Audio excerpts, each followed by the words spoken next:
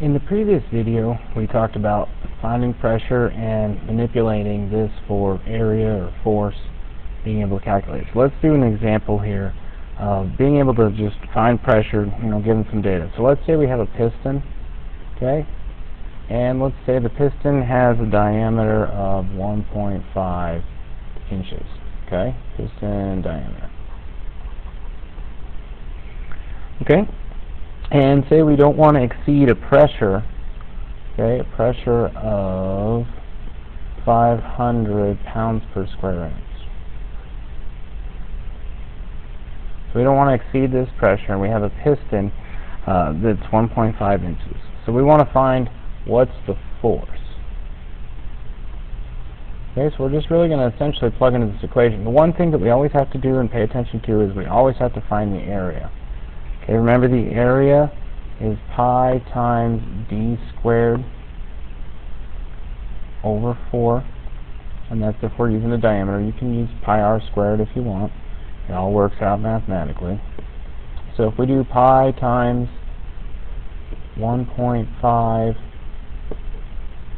squared divided by 4, if we substitute all this in, you should get roughly around 1.767 inches squared. Alright, so now we have the area. So now we can go ahead and plug. There's no conversion or anything that we have to do with the pressure. It's already in the correct units. So we know that force equals pressure times area. Alright, so our pressure is 500 pounds per square inch times 1.767 inches squared. So that gives us, this is inches squared here. So that gives us 884 pounds. Inches squared cancels with inches squared. So our force always has to be in pounds. Okay, let's take another example here. Let's say we want to find, in our case, let's find area. Okay? Or find the diameter. Okay, so we're going to do this one in metric. So say we have a force that is 10 kilonewtons, and we have a pressure that is 70 bar.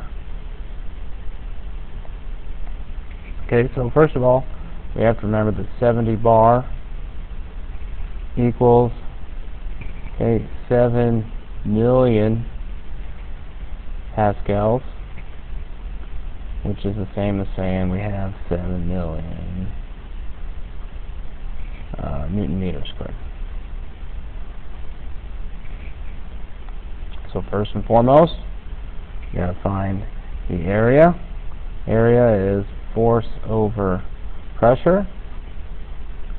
So the force we have is 10,000 newtons. Remember, K is for 1,000, so this is 10,000 newtons divided by 7 million Newton meters squared. It's always important to pay attention to units because units will cancel. So this ends up giving us 0.001429 m squared.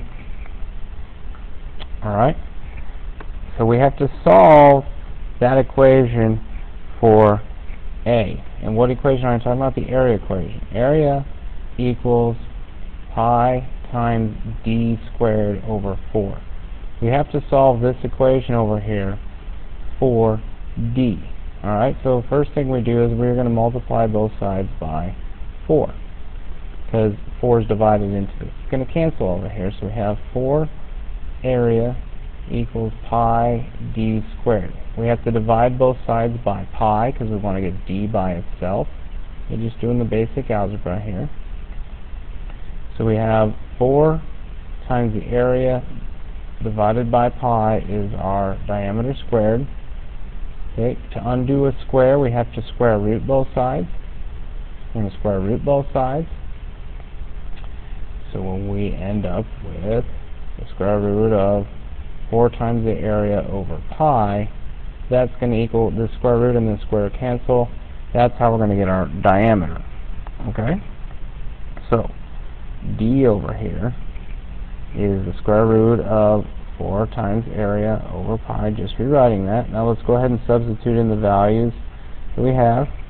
We have 4 times this area, which is 0.001429 meters squared divided by pi.